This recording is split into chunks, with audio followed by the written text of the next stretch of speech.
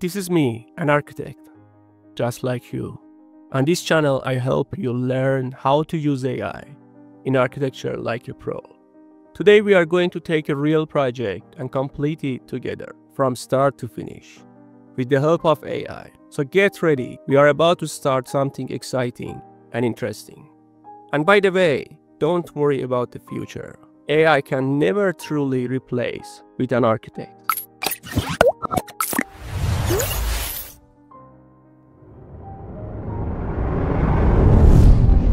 Here's the empty location where our project will be built. Our job is to design for this site.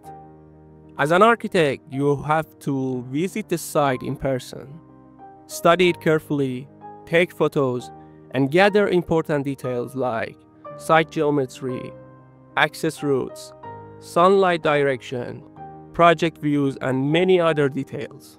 Right now, Milad and I are doing exactly that. Milad is incredibly skilled, both in architecture and photography. After a true site inspection and a lot of photo taking, I selected one of his shots for our design process.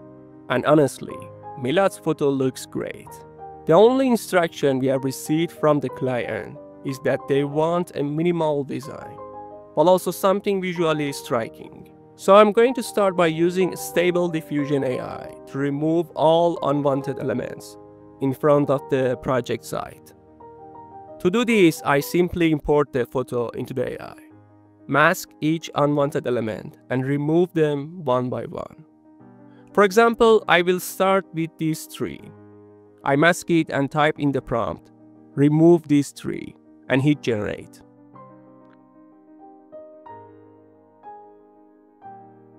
As you can see, the AI does a great job. Step by step, I repeat this process for every element until the foreground is completely clear and ready for design.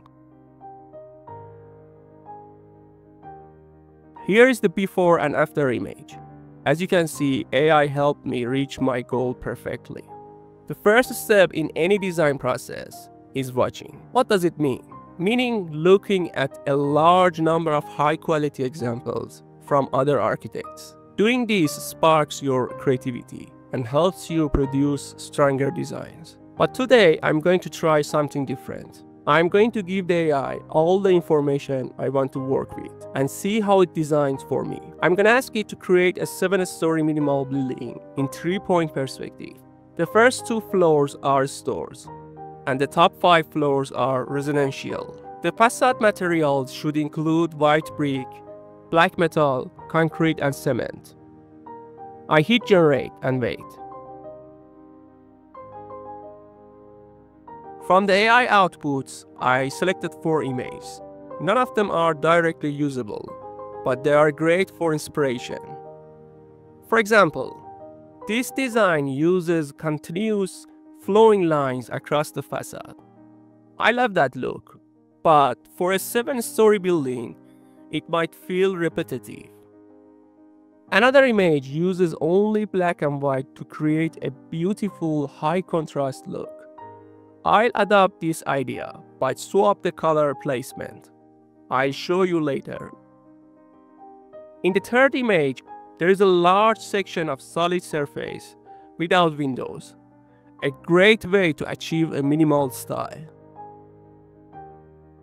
The last image has a protruding form for windows that makes the building more 3-dimensional. I'll use this idea too.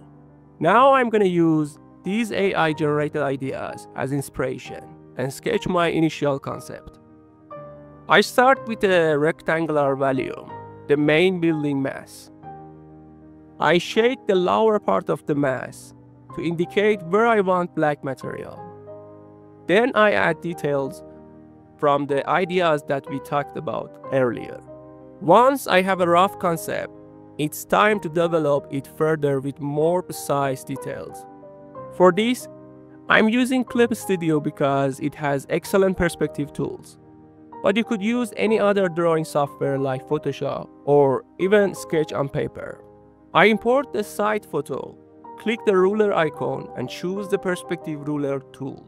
By using this tool, I align guidelines with the photo's existing parallels to establish the vanishing points.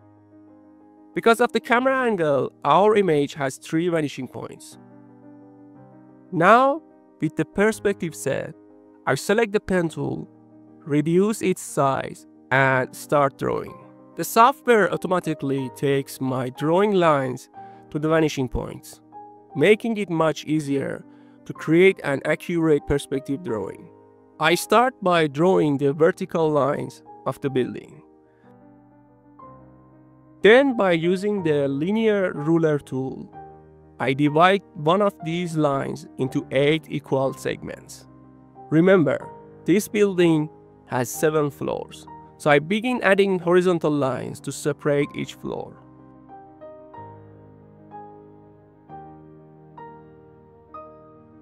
Now we have the overall shape and base structure of the building.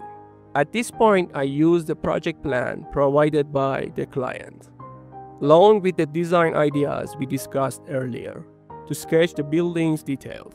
Things like windows frames, entrance location, balconies, shop fronts, rooftop feature, and so on. I keep these details very simple to maintain the minimal style requested by the client. Once the initial sketch is complete, I use shade of gray and black to define the main surfaces.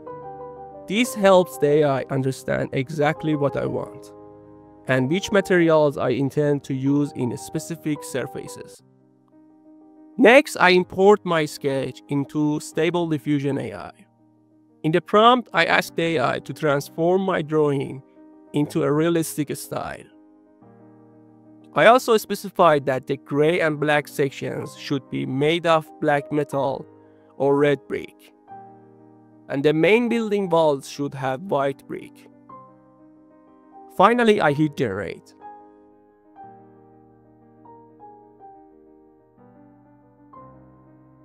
The AI produces 2 outputs, and I take one of them into Photoshop to place it into its actual site context. And here's the final design for our project. I hope you enjoyed this process and the finished result. Thank you and bye for now.